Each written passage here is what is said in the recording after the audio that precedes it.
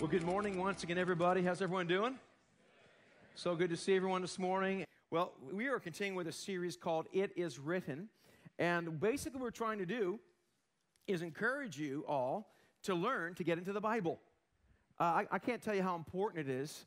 There's several things that are extremely important if you want to live a life of God that's growing and vibrant. There's a couple things you need to do once you give your life to Jesus Christ. Is you need to be able to hear from God, from His Word. And that's the Bible. You need to know how to pray, learn how to pray, and be in fellowship. And the fourth thing is to begin to walk it out. And so important, and there is a famine in many ways of the Word of God. Even though we have more electronic devices, we have more opportunities for people that don't understand the Bible, there is a Bible illiteracy that's going out in our culture today. And our job is really to help you become as self-sustaining believers. And so we've been going through this series trying to help you and demystify the Bible and let you realize it's not that complicated. It's available to everybody. You don't need to learn it to know it. All you need to do is get into it.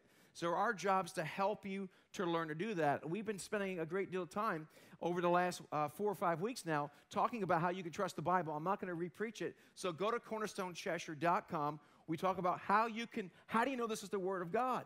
How can you trust it? And so we talk about all those things, okay? Last week we spoke about standing on the Word of God. And today I'm going to go into help you to interpret and understand the Bible for yourself. That's our job.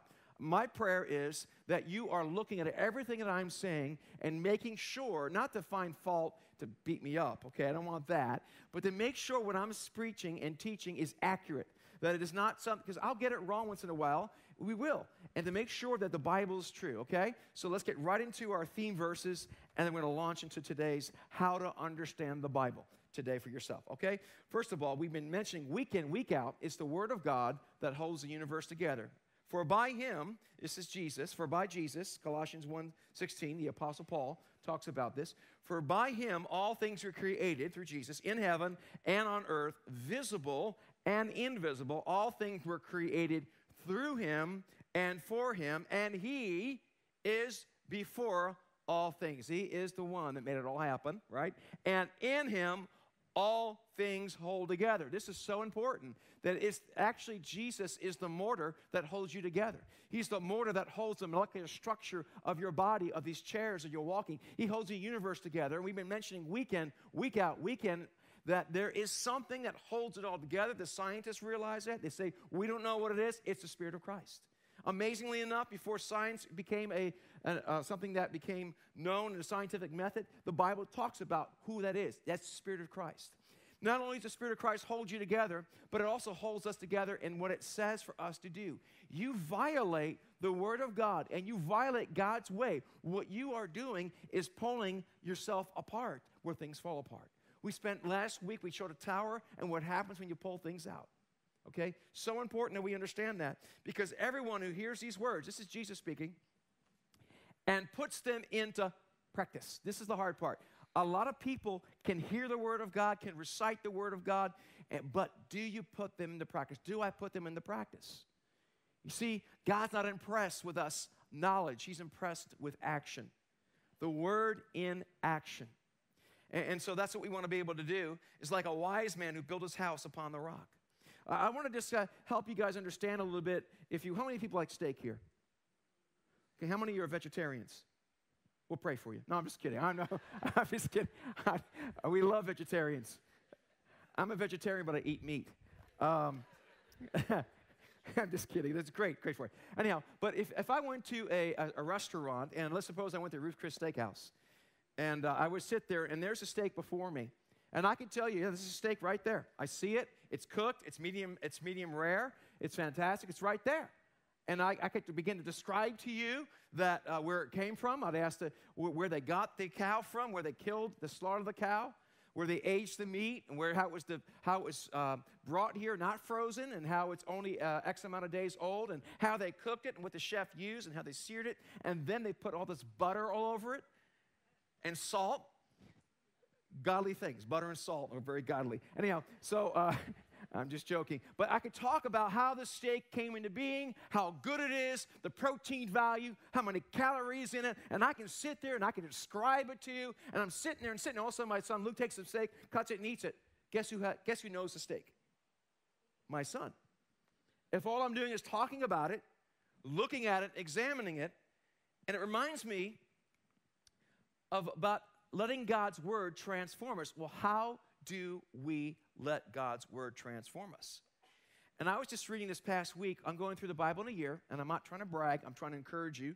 Been doing it now for over 20 years.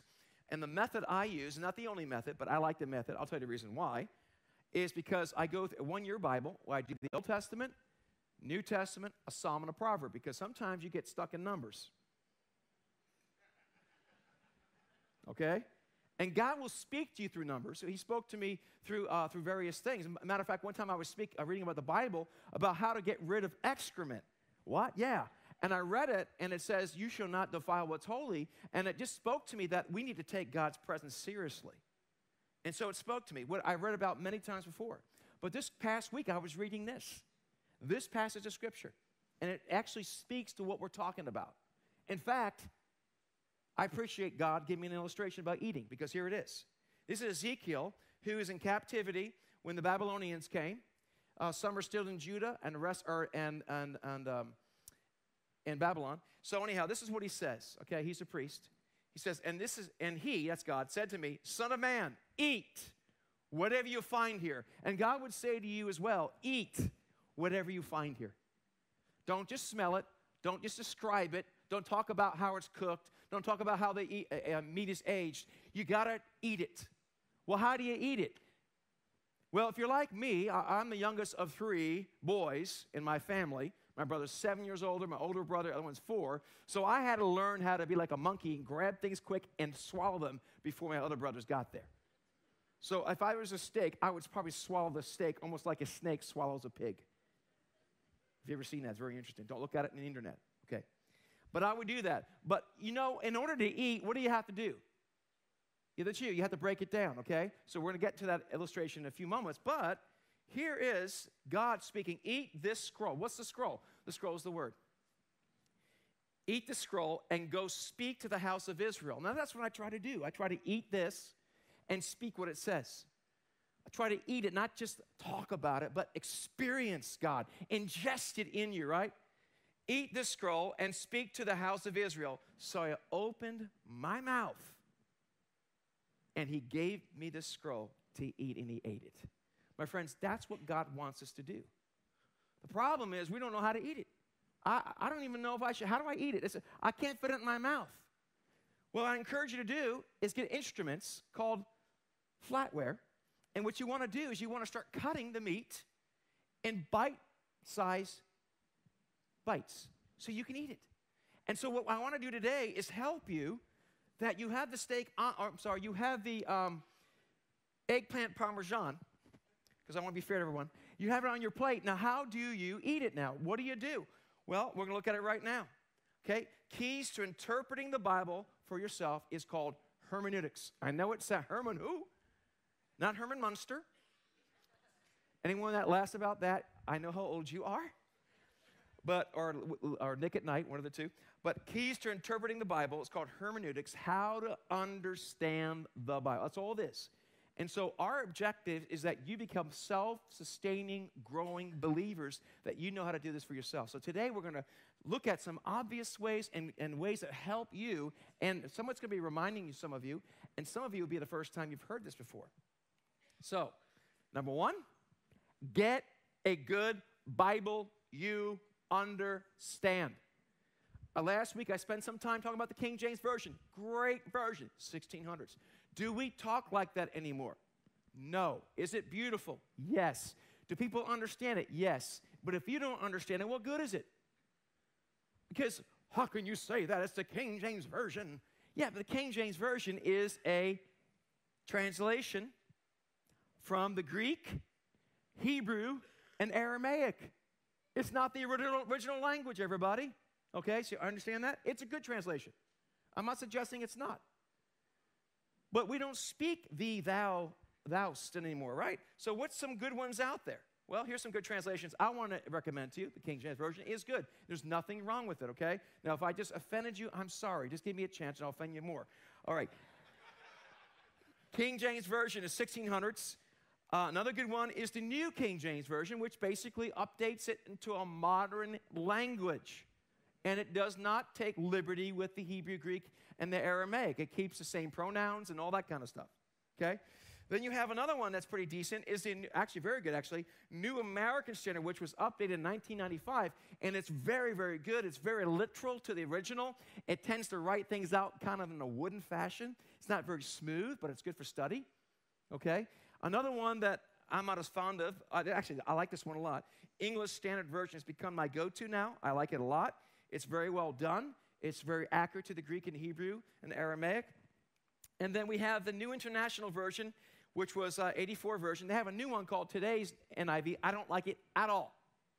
They changed the gender of many of the pronouns in Scripture, and they take too much liberty with the text. Just personally for me, I think they almost are crossing the line. Because listen, there's even non-binary Bibles.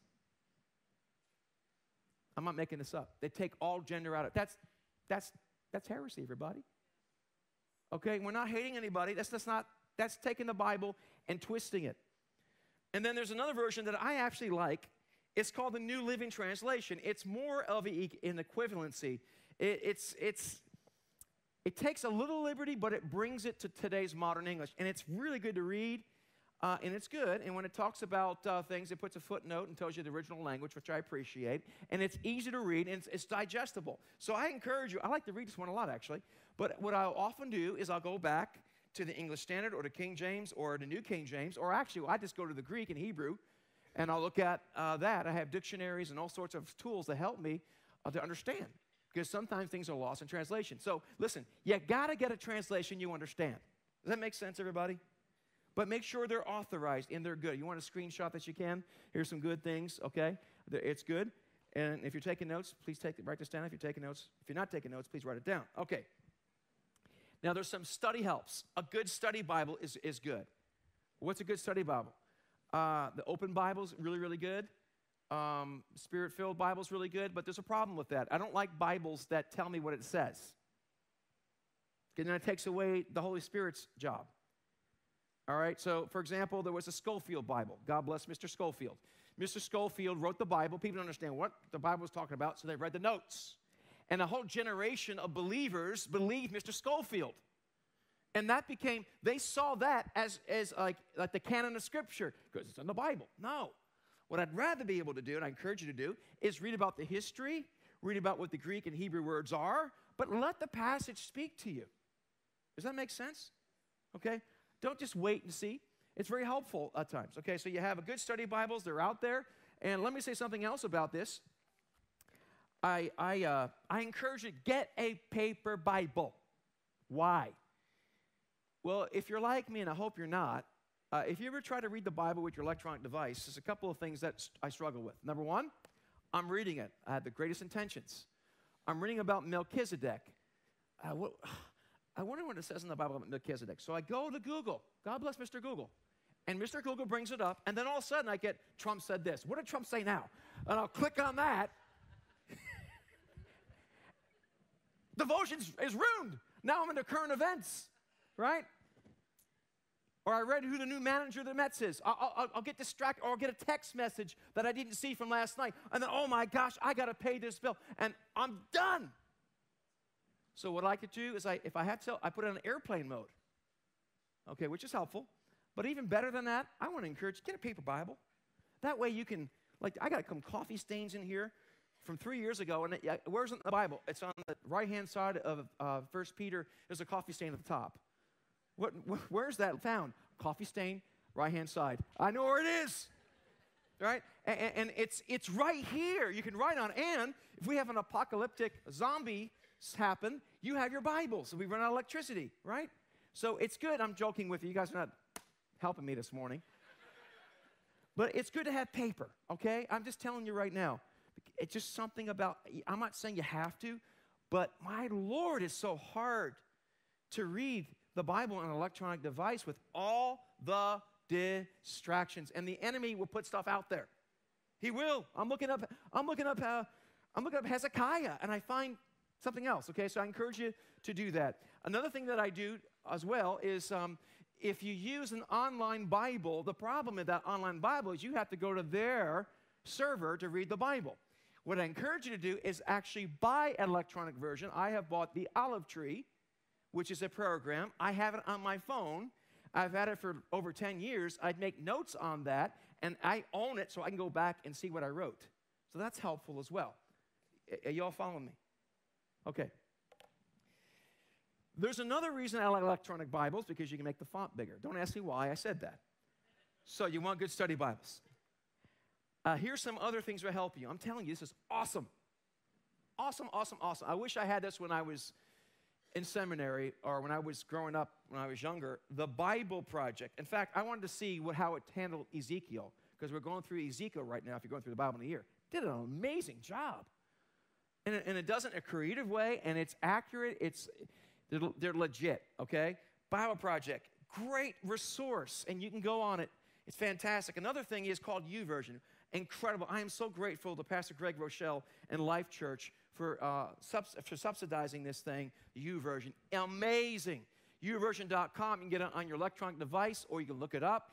What they've done is they've pooled all these resources, including the Bible Project, around the world. Bible reading plans. I mean, you can take a picture of someone and a scripture will come up. I mean, it's amazing. Thank God for this app. It's incredible. Not only that, you can listen to the Bible. Fantastic. And it's free. Great resource. It has commentaries in it and everything. Go ahead, screenshot. Go ahead. Okay. Okay. A new car. I'm not as pretty as those people in The Price is Right. Okay. The other day I saw a male model. Really? Okay, anyhow. Let me stop before I get myself into trouble. So you have YouVersion and a good Bible program. I encourage you to do that, everybody. I have one. It's called Logos. Absolutely tastic. I have over 2,500 books on my computer. I have a library that would probably take up 4 or 5 rooms. I can hit one thing. Bam, church fathers. I have all these people coming up. It's almost to the point where I can actually procrastinate with research. I can dive into that thing, and I can get lost for days. So I don't want you to get that way, but you can get a simple version for $49.95 that is very helpful. Okay, you don't have to, but it is helpful to have tools, to know what the Greek and the Hebrew says. Okay, that's logos.com. Those are my suggestions, okay? And now, so get a good Bible you understand. Does that make sense, everybody? I mean, it's pretty obvious, right? If you don't understand it, how are you going to understand it if you don't understand it? You want to write that one down, because that's pretty deep. All right. Here is absolutely, positively, the most important thing is this number 2. The Holy Spirit, the great teacher. There are people, there are atheists. Karl Marx memorized part of the Bible when he was growing up. Didn't do him a lot of good, did it?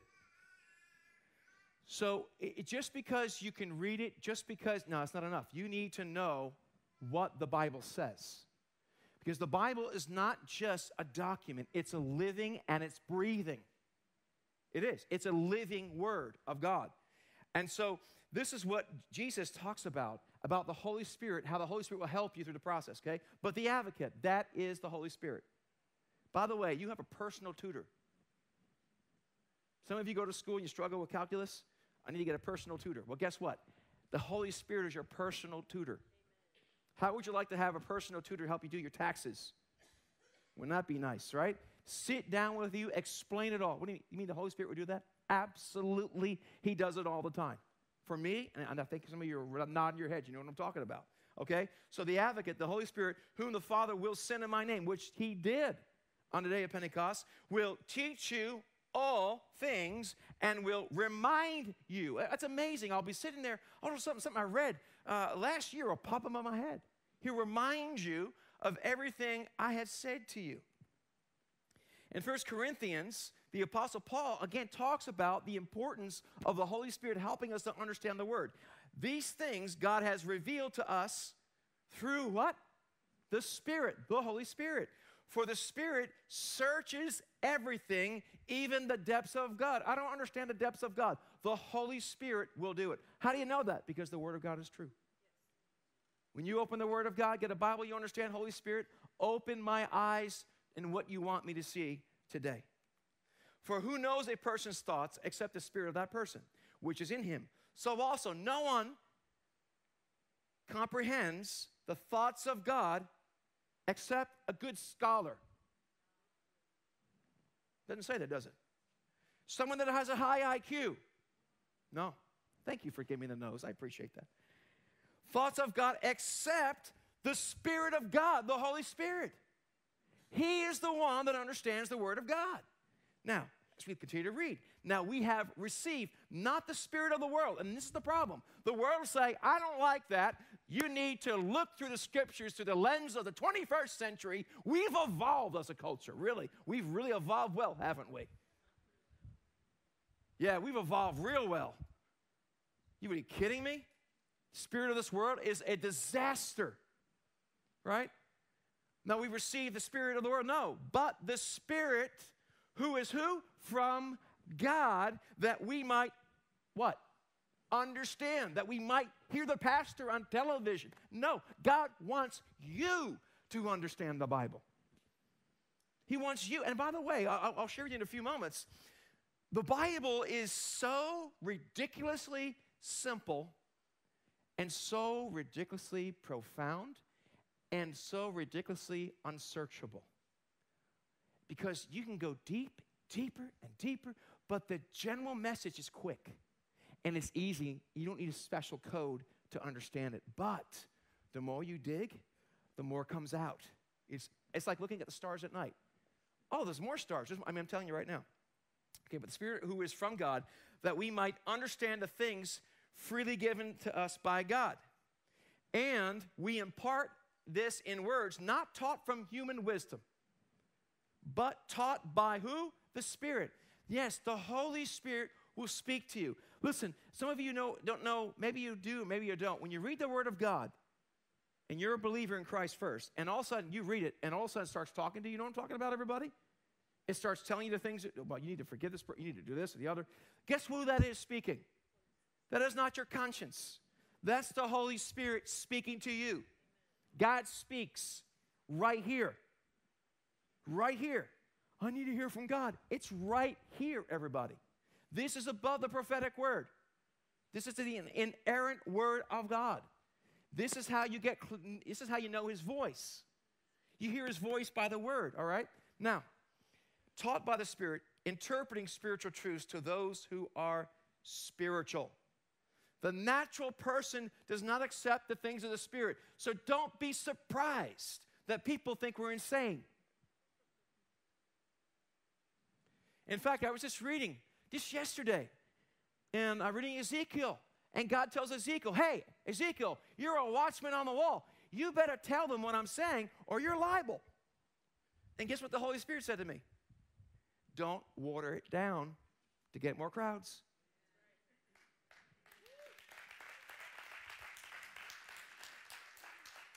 Don't be a jerk with the truth either.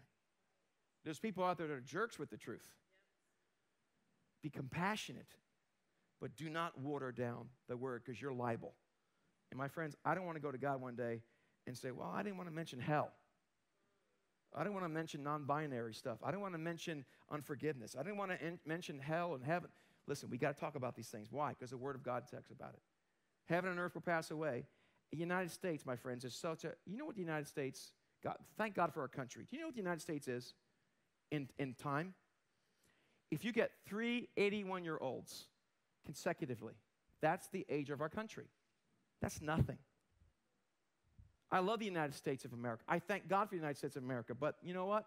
My allegiance is to Almighty God, not the United States of America. I'm sorry. I'm just telling you the truth. Actually, I'm not sorry. It's the truth.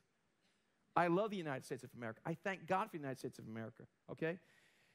So to make that clear. Okay, so natural person does not accept the things of the Spirit of God, for they are folly to him, see? And he is not able to understand them because they are spiritually discerned. Spiritually discerned. So, we talked last week about this a little bit more. Get a good Bible you can understand. The Holy Spirit is the great teacher. Literally say, Holy Spirit, I need you. Open my eyes today. Let me see what you want me to see. Let me understand what you want me to understand. And give me the power, Holy Spirit, to walk in the way you've called me to walk. Okay, here's another one. Number 3, read it like the first time. Because what happens is, John 3:16, for God so loved the world, he gave his only begotten Son, who should live? We say it I know that already. No, you don't. Go to it like the first time. Go to it like the first time. Throw away your preconceived notions. Why is it that the Christians thought slavery was okay in America? Because we just read past it quickly. Why do we allow certain things? Because we didn't let the Word of God speak to us. Stop. Look at it as if it's your first time looking at it, everybody. Let go of the bias. The truth is this. Everyone's biased. I don't care how hard you try not to be biased. You're biased. No, I'm not. Yes, you are. How can you say that? Because we're all biased. It's really a matter of how much of the degrees, how many degrees are you biased? We're all biased. So if you understand that you're biased, then you can come to the Scripture and say, God, I don't want to be biased based upon what I've experienced and based upon my church. What are you saying in the Word here, God? Look at it as if it is your first time. That's really important to do that. Here's another one, number 4, very important. Context is absolutely critical. You can buy a house on the interior of some place, and you can buy a house in New Mexico in the middle of the desert that's 5,000 square foot, and you can probably buy it for maybe $85,000. You take that same house, and you put it in Old Saybrook, right on the Long Island Sound, it's $5 million.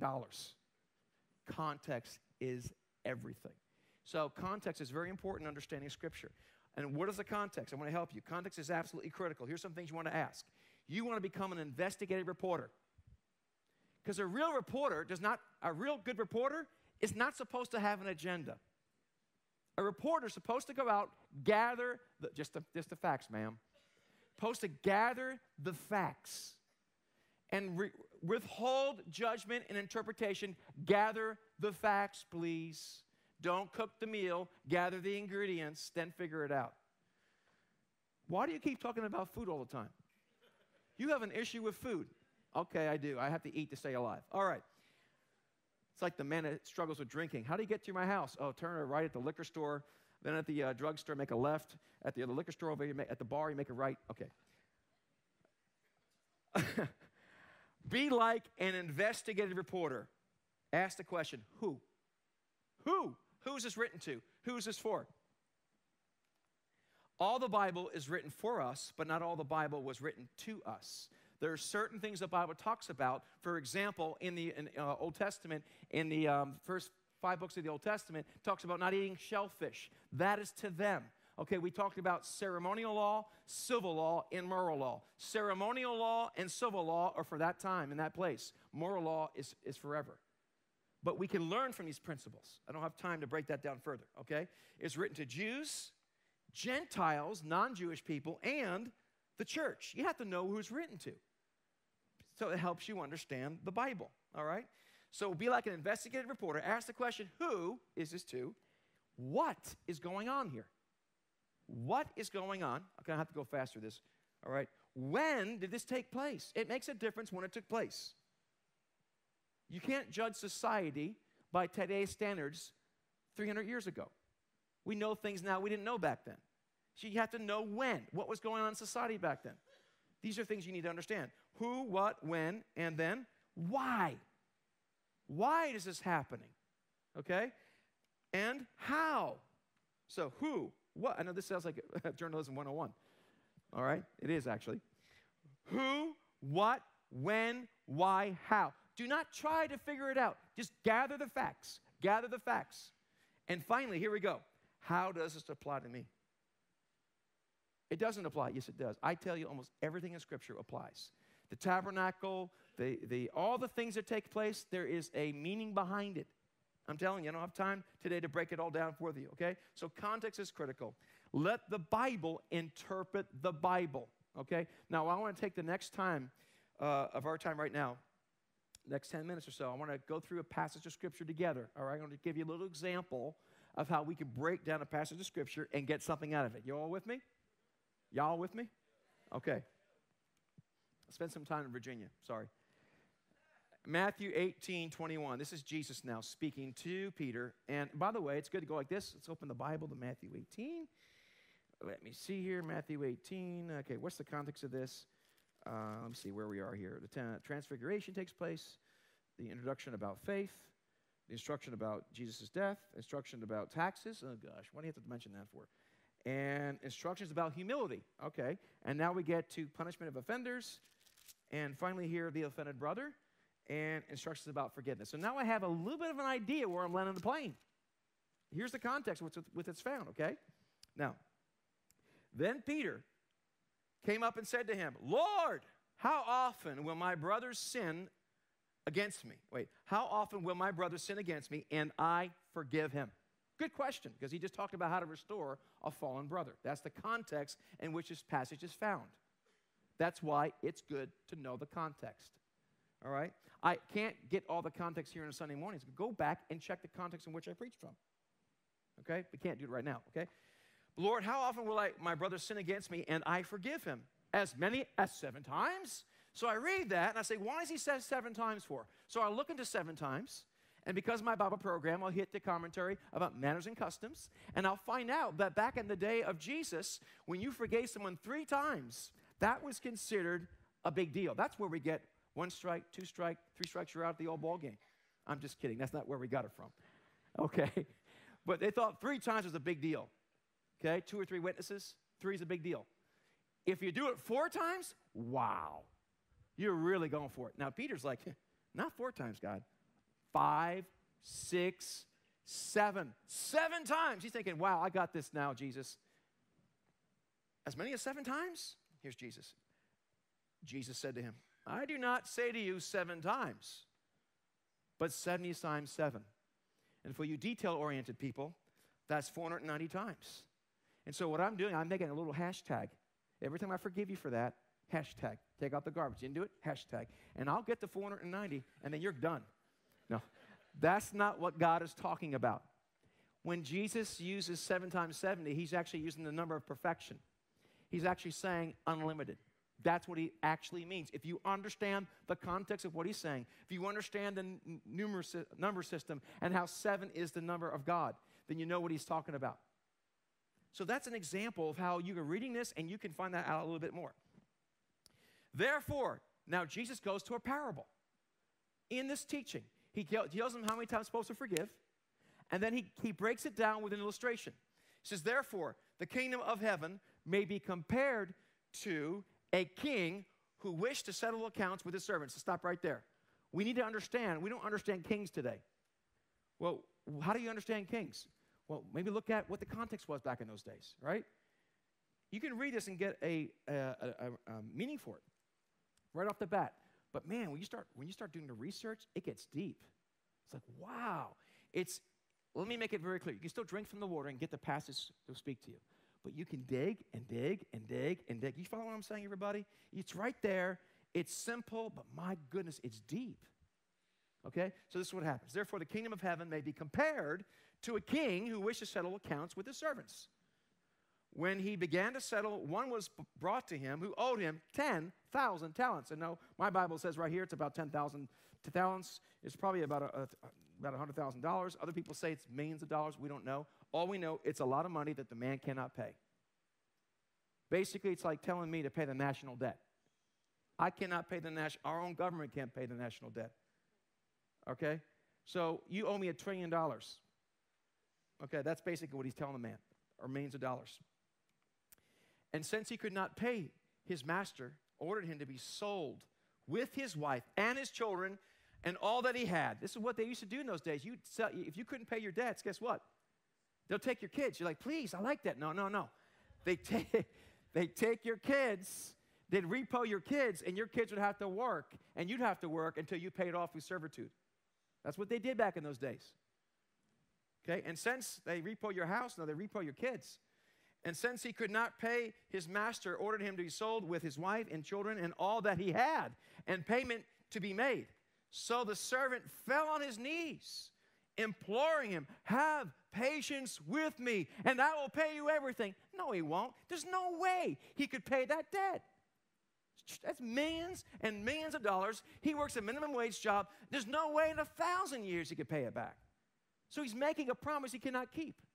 But he's begging, he's crying. And so what does the king do? And out of pity for him, the master of the servant released him and forgave him the debt. You're free. Go. Now, you'd think the guy would be pretty happy about that, right? No, look what happens next. But when the same servant went out, he found one of his fellow servants. So this guy's working for the king, and this guy has servants below him. Found a servant, went out, and he found one of his fellow servants who owed him 100 denarii, which is basically a week's wages. Let's say $500 to $700 he owes him. That's it. And seizing him, he began to choke him, saying, pay me what you owe me. So his fellow servant fell down and pleaded with him, did the exact same thing this man did. Have patience with me, and I'll pay you. And by the way, the guy can pay him. It's a week's wages. Not hard to do. Might take a little while, but he can do it. Right? What does he say? He refused and went and put him into prison until he should pay the debt. Now, if you're reading this in that time, the first century, you're reading this, you understand what this is. You know, man, that's not right. You would be like, wow, because you understand the context of what's taking place, even deeper than we do at reading it by ourselves, okay? And Jesus goes on. When his fellow servants saw what was taking place, they were greatly distressed, and they went and reported to their master all that had taken place. Then his master summoned him and said, you wicked servant.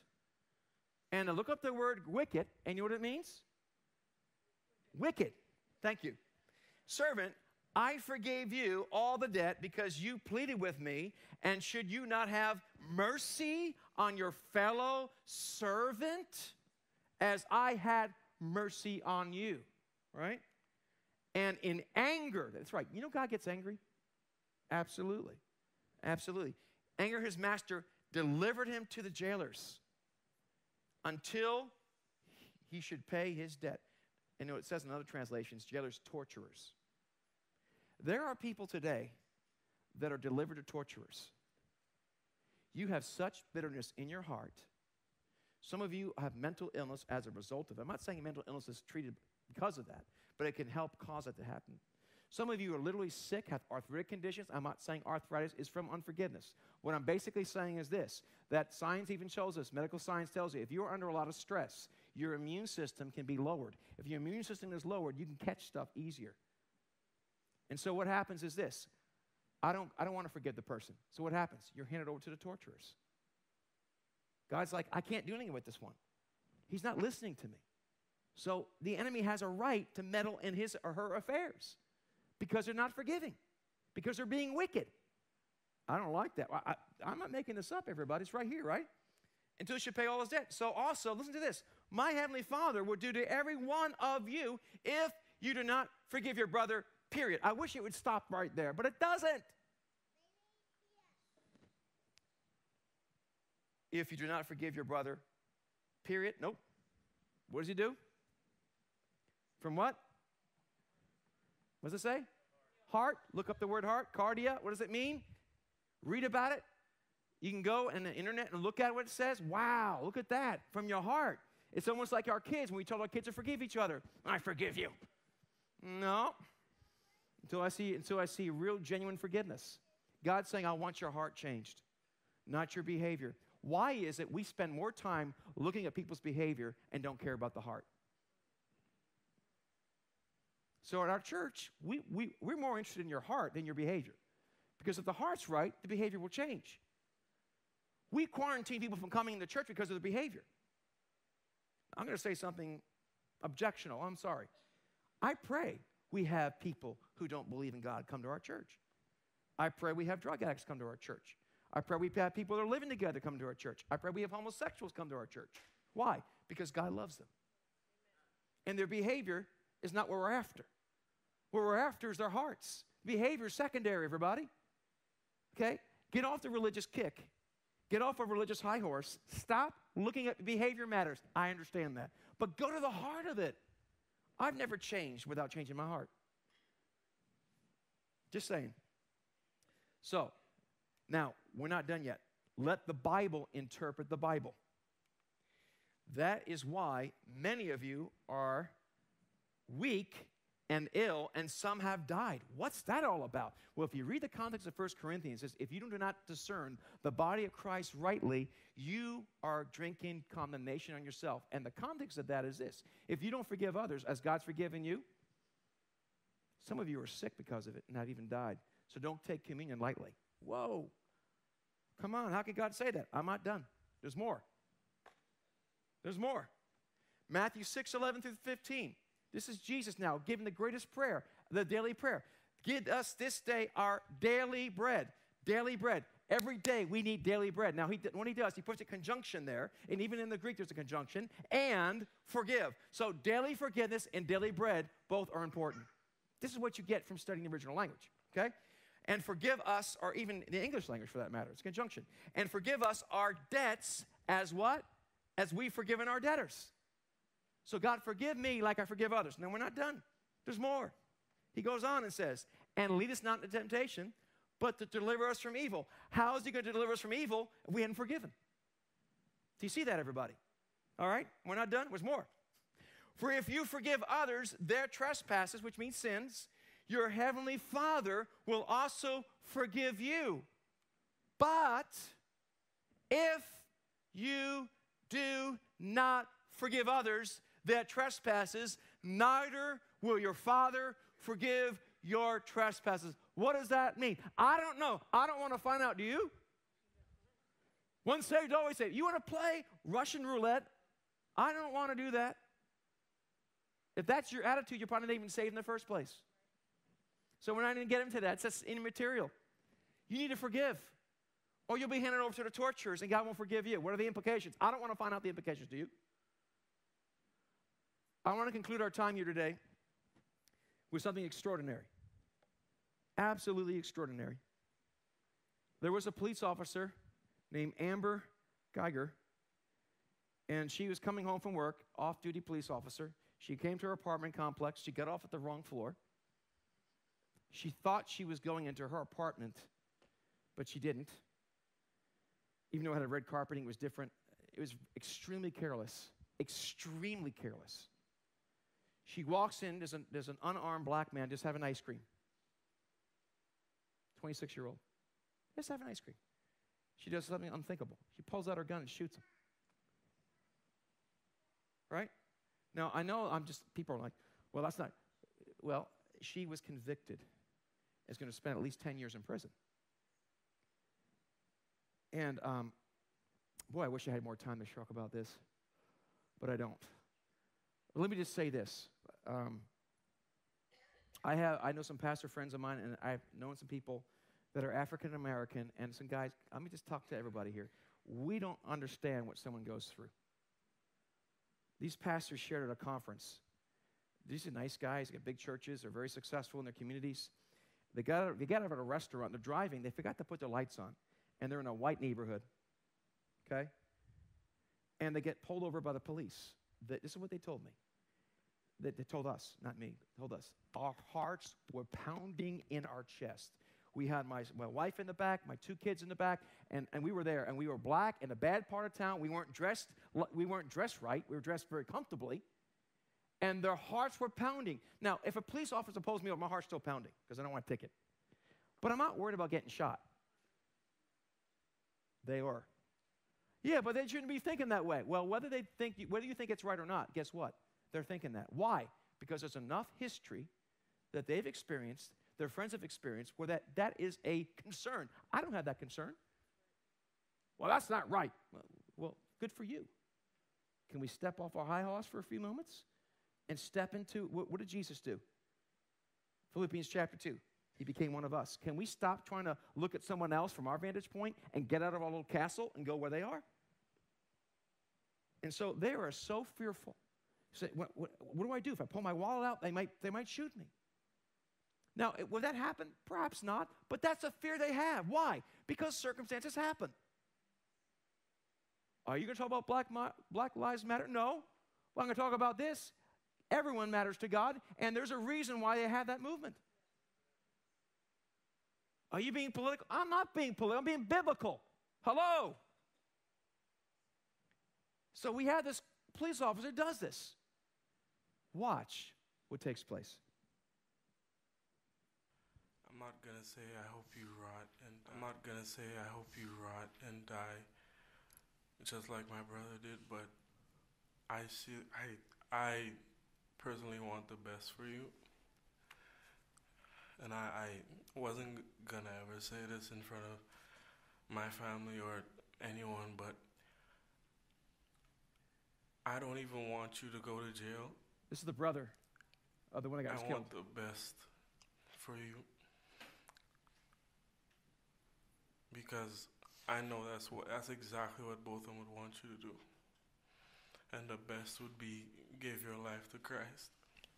I don't know if this is possible, but can I give her a hug, please? Please? Yes.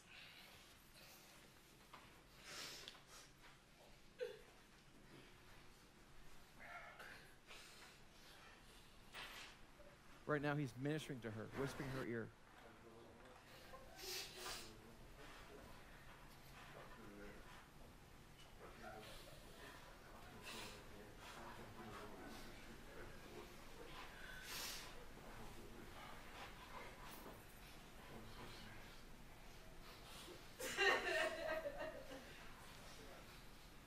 Brent Jean, the youngest person involved in this trial, was an example to all of us of what we should be. That's right. He took his brother's life, incorporated that into his thoughts, his upbringing, his belief, and wanted for Miss Geiger what he believed his brother would want for her. And I think his request to hug her, which would have been the personification of his forgiveness, I think it caught all of us off guard. I saw someone who was really, really hurting deeply. And if a hug was going to help her, I had to extend love and compassion to her. She asked me if God would forgive her. And I said, yes, I believe He will. He will forgive you. And then she said, well, I don't even have a Bible. I don't know where to begin. I don't have a Bible. And I just said, I'll get you one. Now, that's amazing. That's absolutely amazing.